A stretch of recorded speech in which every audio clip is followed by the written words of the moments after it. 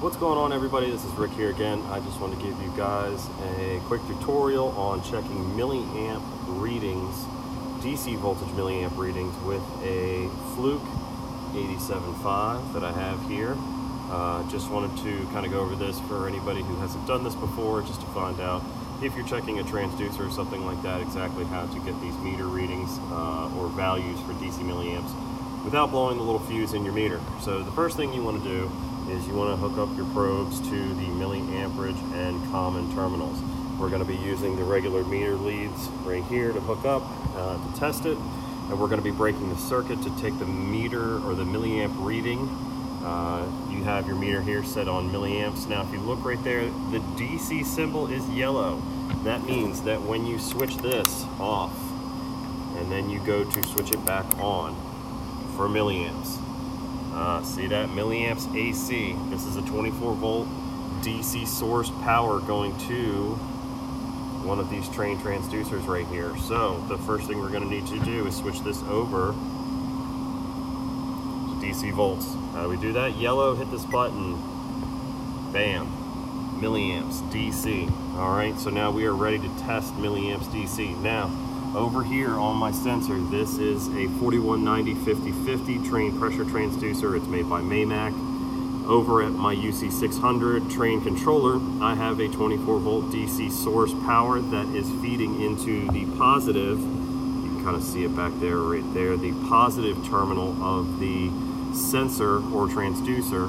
The output signal is the negative. The signal is going back to one of my universal inputs on the UC600. So what we're going to do is we're going to take our positive meter lead, okay, and we are going to hook it up right there, clip it on. You can see I got that little wire sticking out of the signal terminal, the negative terminal on the transducer. So my positive is receiving the signal out from the transducer, and then we're going to be part of the series, or we're going to be in series with this circuit, so that we can read the milliamperage reading. So then we take my negative right here, clip that on there, 12.04 milliamps DC. Now this is a very very small range for this sensor. This sensor only reads negative 0.25 inches of static up to positive 0.25 inches of static for building static pressure reference. So right now at about 12 milliamps, sorry for the glare, at 12 milliamps, our scale from 4 to 20, at 12, we're actually at about 50% of that scale. So 8, half of 16, 16 total milliamps between 4 and 20. So currently with a negative bias, so we can go down to negative 25.25 inches, then up to positive 0.25 inches.